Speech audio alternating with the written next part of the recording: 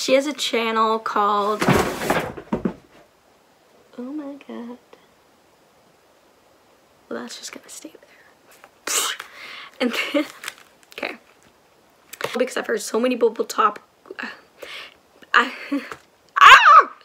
okay. Hey friends, hey friends, hey friends, it's me Alana, welcome back to my channel.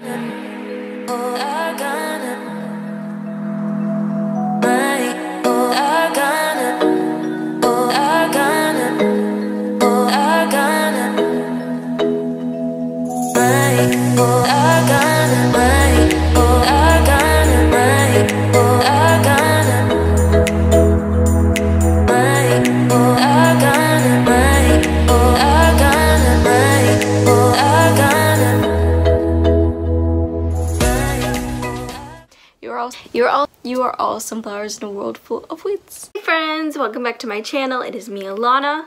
For this video, I wanted to do my first haul of the year. So it's officially 2021, thank goodness. And I have acquired a couple of books, and by a couple I mean a good chunk of books that I wanted to show you. So these are books that I acquired in November of last year, but then also some that were given to me or sent to me over Christmas. So I'm just gonna go ahead and get started because there's a good chunk. So the first book I bought is volume 1 of Dazzle by Minari Endo. So this is an old series. I watched the anime a few years ago and I really enjoyed it, so I saw that the manga was on sale, so I decided to just get the first volume and see how I feel about this, and I'm really excited to check it out. I believe it's about a girl whose father kicks her out of the house and tells her to go find an adventure, and so she ends up meeting these two guys who she ends up getting involved with, and they all end up running into different shenanigans along their way during this adventure, basically. So I'm definitely looking forward to checking this out and see if I loved it as much as I loved the anime. Next, I have volume 2 of Platinum Garden. This, I bought volume 1 a couple of months ago, so I decided to go ahead and get the second one because it was on sale, so I'm definitely looking forward to checking this out. Alright, next I have my book of the month book for December, I believe, and that is This Close to Okay by Lisa Cross Smith. So this sounded interesting. I think it's about two strangers who meet and end up having a bigger impact on each other's lives than they expected. So I don't know, it just sounded like an interesting read and I figured I would give it a try, so I'm definitely excited to have this in my hands. Next, I have Everless by Sarah Holland.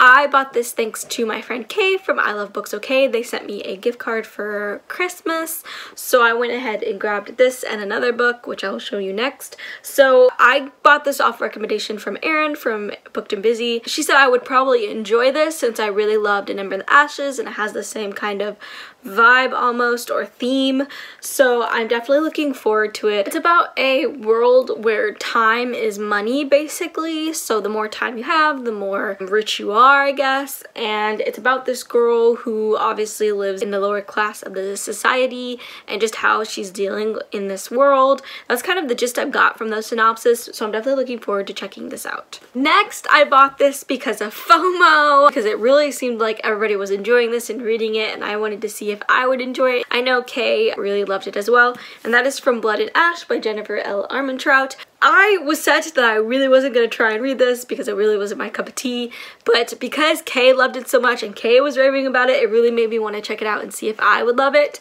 So I went ahead and bought it with the same gift card that Kay sent me, and I'm definitely looking forward to checking it out. I know it involves vampires and there's a love triangle, and that's about it, honestly, and I kind of want to go in with just that, just so I don't have really any expectations, and I'm definitely excited to check this out. It definitely is a chunker though.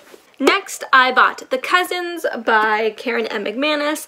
This came out the first week of December, so I decided to go ahead and grab it because I've loved all of Karen M. McManus's novels until now, and I figured this would just be another one to add to my list of things that I love that she's written, so I'm definitely looking forward to check this out. It's about three cousins who come back together at their grandmother's house in order to kind of compete for her inheritance, and they haven't seen each other in a while, so it's definitely tense, and there's a whole mystery vibe to it. it, and they have to deal with like weird things happening at the house and stuff like that. So it sounds really intriguing. I'm definitely looking forward to checking it out. Next, this is a K recommendation. I bought The Starless Sea by Erin Morgenstern. I have no idea what this is about. I have no idea if I'm gonna like it, but I'm gonna jump in and just see how I feel about it and go from there. Next, I bought Red Rising by Pierce Brown because of Erin. She said that I would love this because of the fact that I did love Red Queen, so I'm hopefully gonna enjoy it.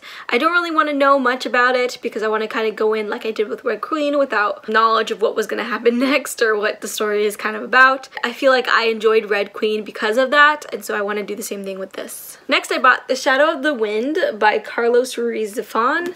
So I know this takes place in Barcelona, 1945. And that's all I really know. Again, Erin from Booked and Busy really loved this, so I took her word into account and just got it. Next, I also grabbed The Night Circus by Erin Morgenstern. I figured since I was going to grab The Starless Sea, I might as well grab The Night Circus and see what that's about too. I've heard so many good things. I know it's about a circus and I think like 2 competing acts within the circus or something like that, but they're also kind of maybe in love. That's kind of the gist of what I remember, but I'm looking forward to checking this out and see if I enjoy it. Next, I have A Deal with the Elf King by Elise Kova. So from this, I remember that it's about this village that has a treaty with the elves, and so every year they come and they take a woman for the Elf King, and so the main girl is this year's choice, and so she has to deal with the fact that she is now the queen of the elves. It sounded really interesting. Honestly, this cover is really what drew me in because it was so beautiful, so I'm definitely intrigued and looking forward to seeing what this is about. Next, I have The Iron King by Julie Kagawa. So this is about a girl whose little brother is taken into the elf world, or like fae world, and she has to go in and save him, and by doing that she learns a lot about herself and who she really is. I tried to read this years ago and I really wasn't into it, but I saw these covers and they're so pretty, so now I want to give it a chance again because I am a sucker for some pretty covers and just see if I could enjoy it now that I'm older and have different taste. I don't know. So next, I actually went out and bought the rest of the Red Queen series because I'm totally obsessed now, so I figured I should have the rest of the books so that way I could just move on to them and finish them super fast and easily, and I'm glad I did it. But yeah, so I got King's Cage, War Storm, Broken Throne, and then The Cruel Crown, which these 2 are the novellas, and then these 2 are just the 3rd and 4th book. So I'm definitely looking forward to reading the rest of the series and seeing if I love it. I think I will. Alright, so next I'm going to get into the books that I was sent by Simon Teen, so thank you to them for sending me these books. These are some of their beginning of the year arcs / spring arcs, so some I'm looking forward to, some I didn't really know about, but I'm definitely excited. So the first book I have here is one I'm actually excited to have, and that is A Dark and Hollow Star by Ashley Shuttleworth. So this is basically queer, which I love so much, and it's about 4 queer teens who basically have to save the human and I think the fae world.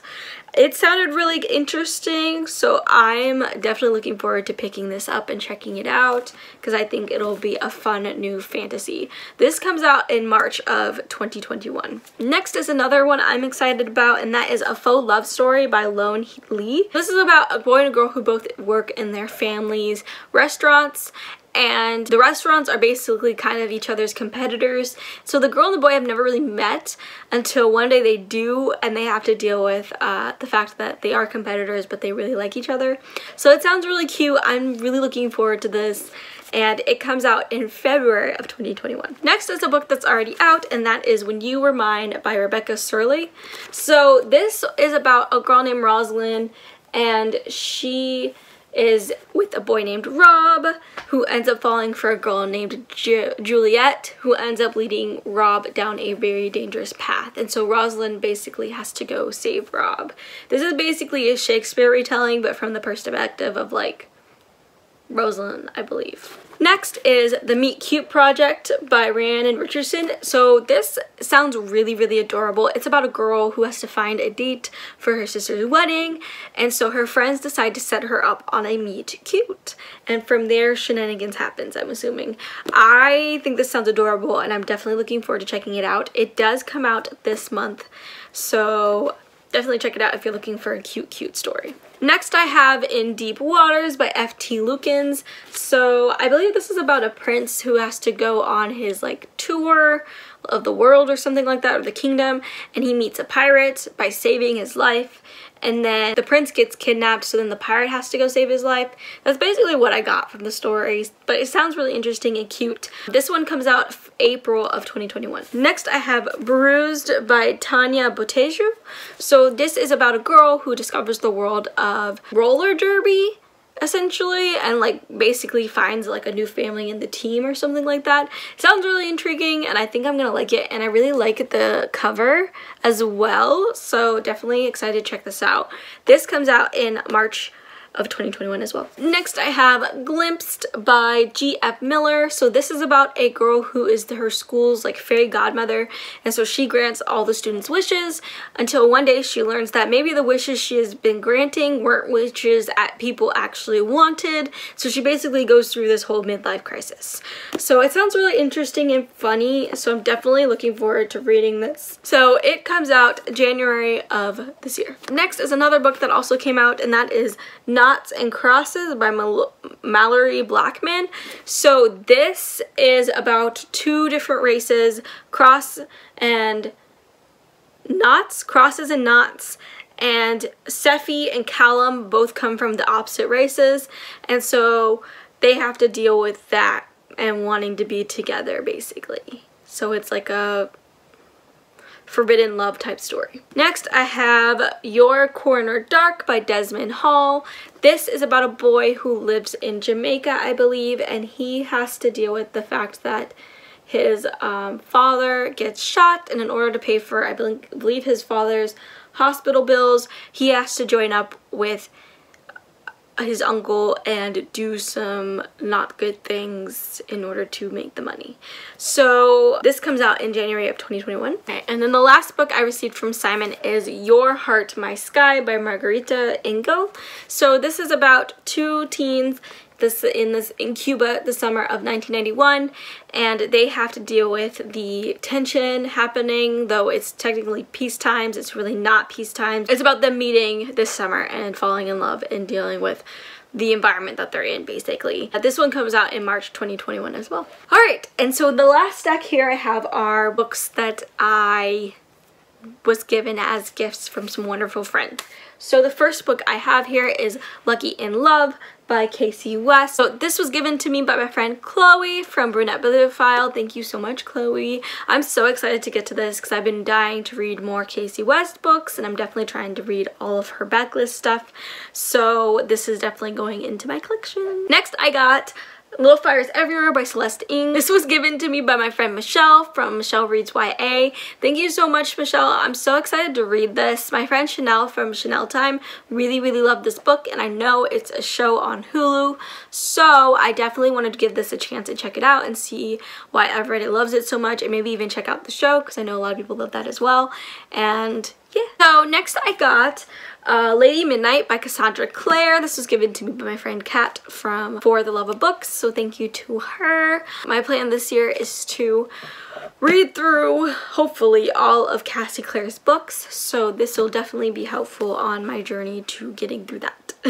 Next, I have Ready Player One by Ernest Cline. This was actually given to me by my cousin. He bought this for me as a Christmas gift. I read the first one and I enjoyed it for the most part, so I'm definitely looking forward to reading the second one and seeing what happens next. Next, I have 3 books that were given to me by my friend Teresa. She has the channel Just Bookish Things, though she's been kind of on hiatus, but thank you to her for sending me these. The first book she sent me was Grave Mercy by Robin Lefevre. I cannot even remember what this is about, but I know when I put it on my list, it was really intriguing, and I was definitely excited to check it out. So I am still excited to check it out, and hopefully I will enjoy it. Next, Teresa sent me If We Were Us by K.L. Walther. So I think this is about a guy and a girl who are best friends, and they have to deal with like teenage stuff, like relationships and everything like that. So this is really intriguing when I checked it out on Amazon, and I'm definitely looking forward to just reading about their friendship because I feel like it's a good one. Last book Teresa sent me was We Hunt the Flame by Hafsa Faisal. So I've heard such good things about this, especially with it being a heist story. So I'm definitely looking forward to checking this out. Also, this cover is so pretty to me. So definitely looking forward to this. Next book I have was sent to me by my lovely friend Jessica from Jessica Nicole Dickerson. So thank you to her for sending me this. She sent me Warcross by Marie Lu. I've been really wanting to read some Marie Lu books lately. So this is definitely very helpful, especially because my friend Monet from Life with Monet really enjoyed this book.